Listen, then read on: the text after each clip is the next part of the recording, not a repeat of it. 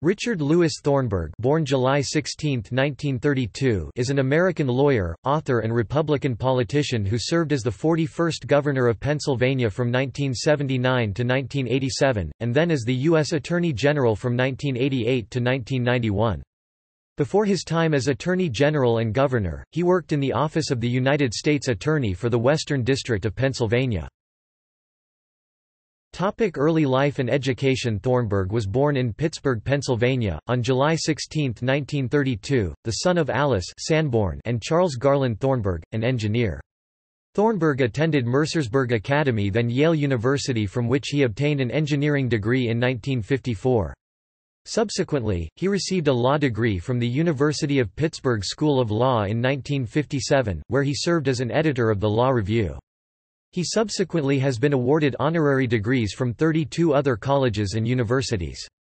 He joined the law firm Kirkpatrick and Lockhart in 1959. Thornburgh married Ginny Hooton, and they had 3 sons together: John, David, and Peter.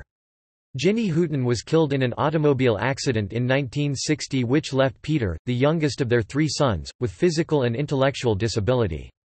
In 1963, Thornburgh was remarried to Ginny Judson, with whom they had another son, Bill, in 1966. Ginny Judson Thornburgh was a former schoolteacher from New York, who holds degrees from Wheaton College in Norton, Massachusetts and the Harvard Graduate School of Education. A lifelong advocate of people with disabilities, she served as director of the Interfaith Initiative of the American Association of People with Disabilities, based in Washington, D.C., and has co-authored and edited That All May Worship, an award-winning handbook for religious congregations working to include people with all types of disabilities. She received the Hubert H. Humphrey Civil Rights Award from the Leadership Conference on Civil Rights in April 2005. The Thornburghs have 4 sons, 6 grandchildren, and 3 great-granddaughters and 1 great-grandson. As parents of a son with disability, they have taken a special interest in the needs of persons with disabilities and, with their son Peter, were named Family of the Year. Both Ginny and Dick Thornburgh were featured speakers at the Vatican Conference on Disabilities held in Rome in November, 1992, and were co-recipients in 2003 of the Henry B. Betts Award, the proceeds from which were used to establish the Thornburgh Family Lecture Series on disability law and policy at the University of Pittsburgh. As Attorney General of the United States, Thornburgh played a leading role in the enactment of the Americans with Disabilities Act. In 2002, Thornburgh received the Wiley E. Branton Award of the Washington Lawyers Committee for Civil Rights and Urban Affairs in recognition of his commitment to the civil rights of people with disabilities.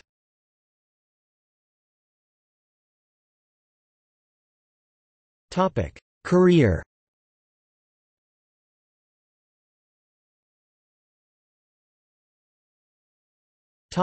U.S. Attorney. Following an unsuccessful bid for the U.S. House of Representatives against William S. Moorhead in 1966, Thornburgh served as an elected delegate to the 1967–1968 Pennsylvania Constitutional Convention, where he spearheaded efforts at judicial and local government reform. In 1969, President of the United States Richard Nixon appointed Thornburgh as the U.S. Attorney for the Western District of Pennsylvania, where he earned a reputation as being tough on organized crime. In 1971, Thornburgh successfully took Pittsburgh steel companies to court for polluting rivers based on the 1899 Refuse Act. This was before the major environmental laws that are the backbone of the EPA were passed, and was a sign of what was to come. In 1975, President Gerald Ford tapped him to serve as the Assistant Attorney General for the Justice Department's Criminal Division. After 2 years at that post, Thornburgh returned to law practice in Pittsburgh and initiated a campaign for governor.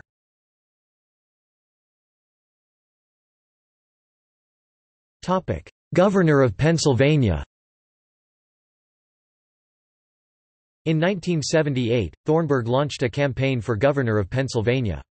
He won the primary over 6 other contenders, including Arlen Specter, who had become well known as a former Democrat who switched parties and was elected the Philadelphia County District Attorney in 1965, and the more conservative David W. Marston, a former U.S. Attorney in Philadelphia, who was controversially dismissed in 1978 by the Jimmy Carter administration after Marston launched prosecution of 2 Democratic congressmen and 2 Democratic state legislators. Despite a Democratic majority in the Commonwealth, he and running mate Bill Scranton, whose father served as governor in the 1960s, defeated Pittsburgh Mayor Pete Flaherty and his running mate, educator Bob Casey, who bears no relation to Robert P. Casey, the 42nd governor of Pennsylvania. The victory was attributed in part to Thornburgh's campaign promises to crack down on government corruption, at a time when more than 60 persons in the Schaap administration were indicted on criminal charges. Thornburgh and Scranton were re-elected in 1982. However, Scranton failed to win the governorship on his own in 1986. Following the unprecedented 1979 Three Mile Island nuclear power plant accident near Harrisburg, Pennsylvania, Governor Thornburgh was described by observers as one of the few authentic heroes of that episode as a calm voice against panic. He oversaw emergency response efforts to the partial meltdown at the nuclear power plant and also had a major role in coordinating funding for cleanup efforts. During his 2 terms as governor, Thornburgh balanced the Commonwealth's budgets for 8 successive years, reduced both personal and business tax rates, cut the state's record-high indebtedness and left a surplus of $350 million. He was widely recognized for economic development and the establishment of the Ben Franklin Partnership, and for implementing welfare reform programs. Pennsylvania's unemployment rate, among the 10 highest in the nation when he was elected, was among the 10 lowest when he left office, as 50,000 new businesses and 500,000 new private sector jobs were created during his tenure. However, he was also known for scandals which involved charging the Commonwealth for his wife's travel expenses as well as state police escorts for his children. Thornburgh was also responsible for consolidating all of Pennsylvania's state-owned colleges and universities into the Pennsylvania state system of higher education. He also created the Governor's Schools, which were summer programs for talented and gifted high school students. In January 1987, Governor Thornburgh was made an honorary Pennsylvania State Police Trooper, and this honor was presented to him upon the graduation of the 64th Pennsylvania State Police Academy class at Hershey, Pennsylvania. Thornburgh was the first Republican to serve 2 successive terms as governor of the Commonwealth. He left office in 1987 with a 72% approval rating and recognition by fellow governors in a 1986 Newsweek poll as one of the most effective big state governors in the nation. After leaving office in 1987, Thornburgh served as director of the Institute of Politics at the John F. Kennedy School of Government at Harvard University.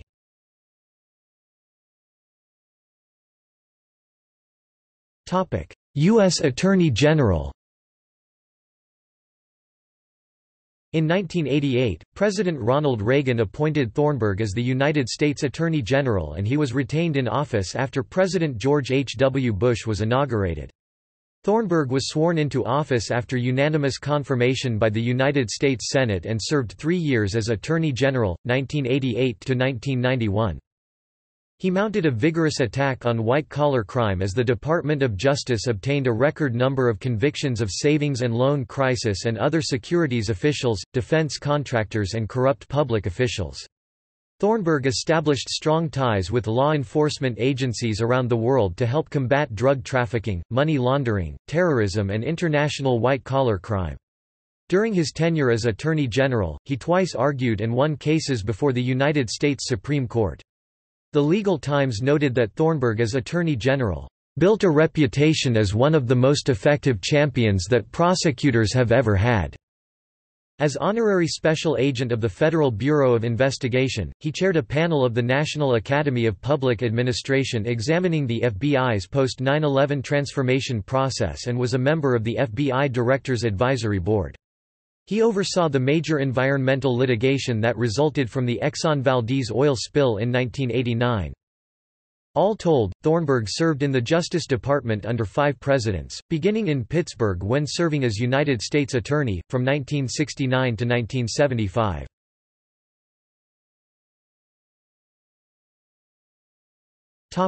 Later political life. He resigned as Attorney General in 1991 to run for the U.S. Senate seat left vacant when Senator John Hines was killed in a plane crash. Major party candidates were chosen by the party committees because it was too late for a primary.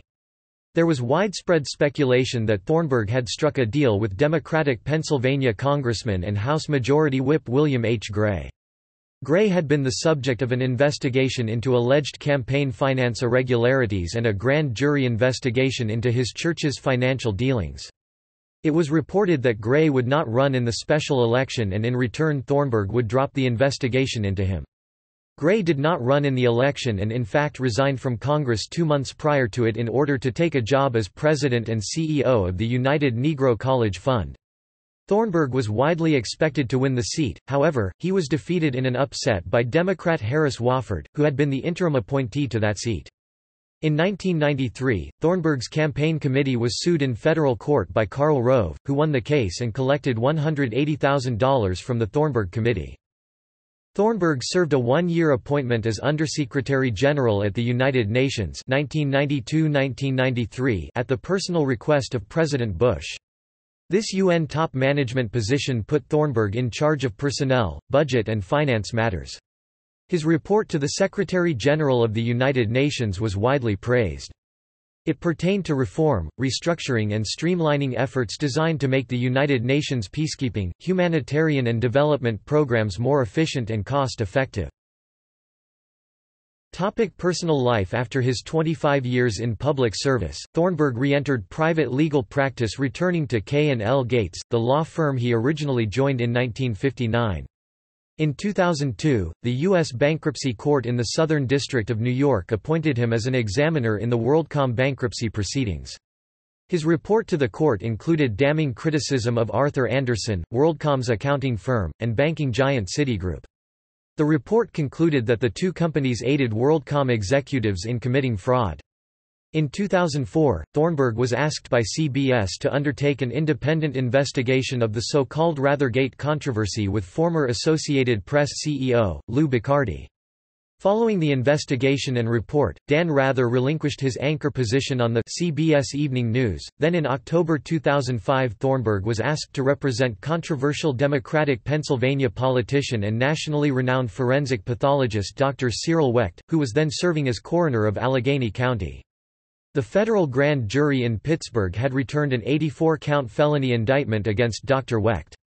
Ultimately, all charges were dismissed after 3.5 years, on May 14, 2009. In February 2013, Thornburgh released a report criticizing the conclusions of Louis Freeh about the Penn State child sex abuse scandal involving Jerry Sandusky. Thornburgh was hired by the family of the late coach Joe Paterno to conduct an independent review of the Freeh report. Thornburgh also served as a consultant to the United Nations, the World Bank, and the Inter-American Development Bank on efforts to battle fraud and corruption.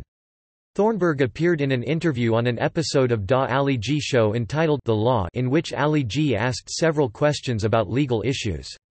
Thornburgh appeared extremely amiable throughout the interview and never talked condescendingly towards Ali, as is often the case with Ali's guests. Thornburgh, a longtime supporter of self-determination, authored Puerto Rico's Future, A Time to Decide in 2007, in which he calls for immediate change in the island's territorial, Commonwealth status. He describes it as a vestige of colonialism.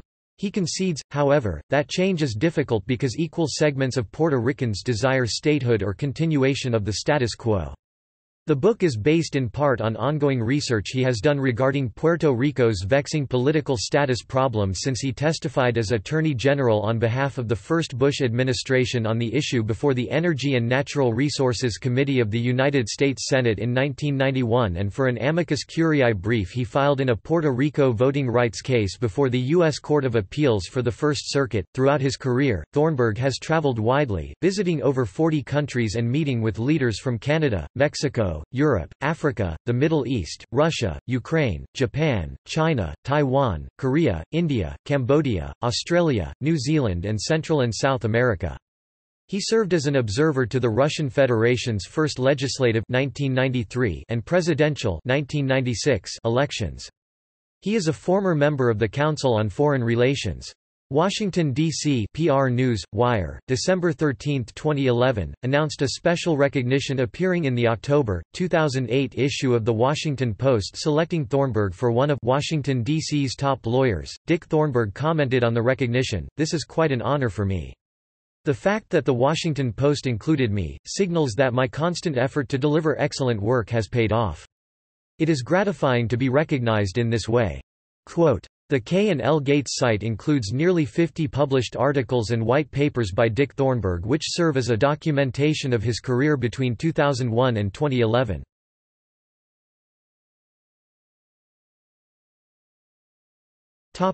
Dick Thornburgh Papers. The Dick Thornburgh Papers were donated to the University of Pittsburgh in 1998. The collection is housed in the university's Hillman Library where it is showcased in a themed reading room. The university also established the Dick Thornburgh Forum in Law and Public Policy in his honor.